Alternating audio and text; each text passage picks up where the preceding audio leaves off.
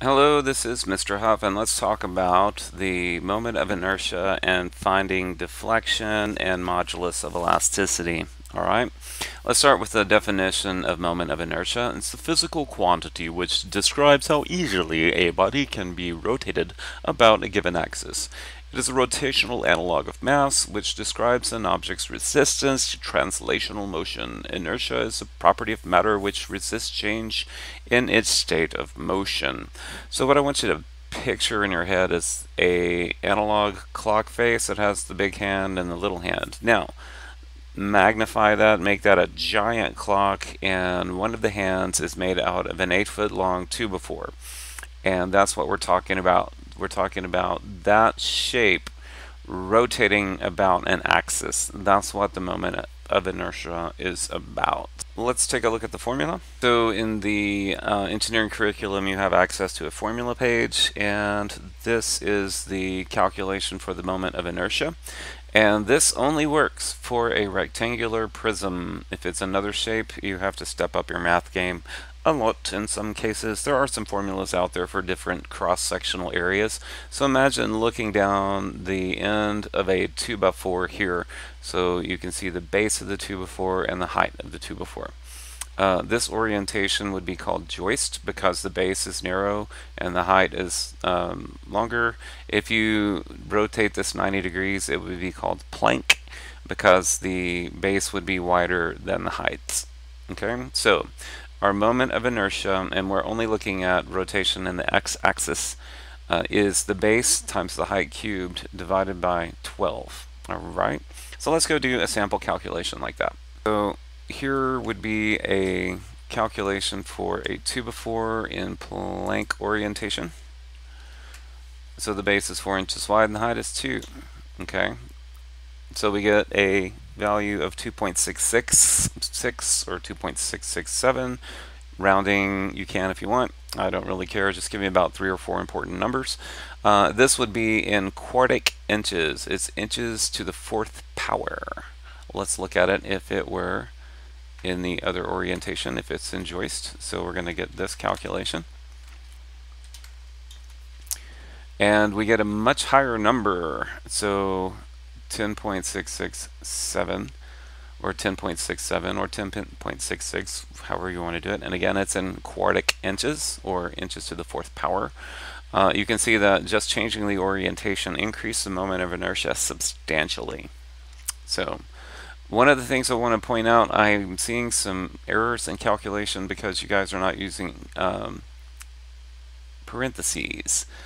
And it depends on the calculator. Some of them are better at guessing what you mean than others, and some, yeah, so my recommendation is this. Use parentheses to separate and use the asterisk for multiply when you're putting stuff in for on a calculator. Don't use parentheses to multiply. Even though it works, avoid it because it's going to lead to confusion and get you to the wrong answers.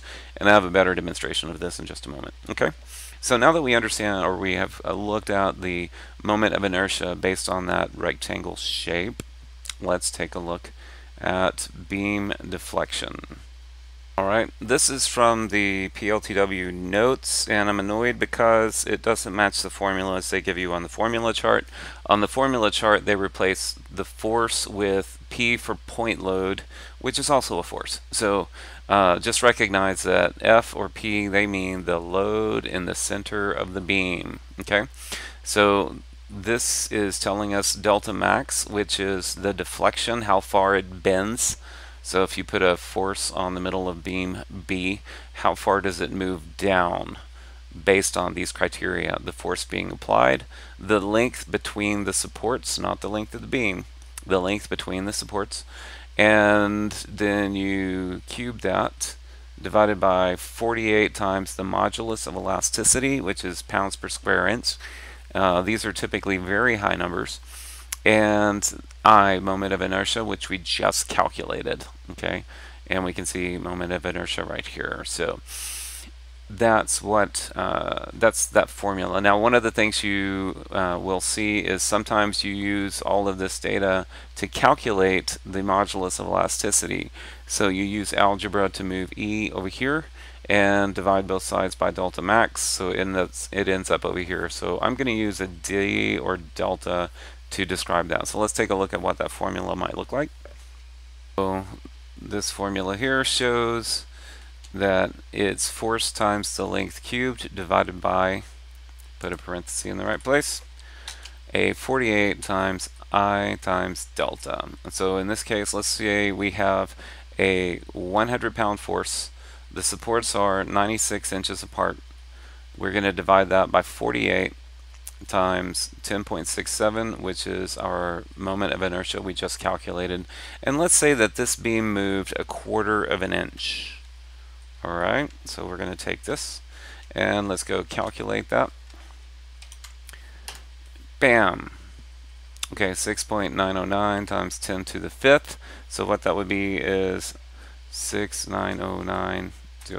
Okay, so 600,000 or 690,900 psi. All right. Let me demonstrate what I mean about the parentheses. If you strip the parentheses off of that equation, it's going to default to order of operations and do some multiplication and division out of order, and you're going to get a bizarre number like this. So our number jumped from 690,000 to 4.9 million, and that's a problem. So that's the new number. Same numbers, but without those parentheses, you get a very different answer. So make sure you're using the parentheses to force your calculator to follow the order of operations that you demand. Okay, so this will support you in the practice problems I'm going to give you. So I expect you to, on paper, write down what is given. So you list what the problem states. So in this case, we have that the base is 2 inches and the height is 4 inches, that the unknown is the moment of inertia in quartic inches. The reason I have you do this is really important, because a lot of times by the time you finish your calculation, you forget what you're looking for and you get the wrong units on it. And just like in science class, in engineering, measurement and units are the key to success. All right. Show the equation, and I'm just showing this in a text format. I would expect this to be written on paper. So the moment of inertia is base times height cubed divided by 12. And so here's our substitution, replacing the base with the number 2, the height with the number 4, and completing the calculation to get a moment of inertia of 10.67 quartic inches. So this is what I would expect you to show with your work. The problem is that a lot of you just kind of jump in and start throwing numbers in the calculator, and you get to things that are not correct, especially when you're calculating the modulus of elasticity. Remember, use parentheses to help you get your job done.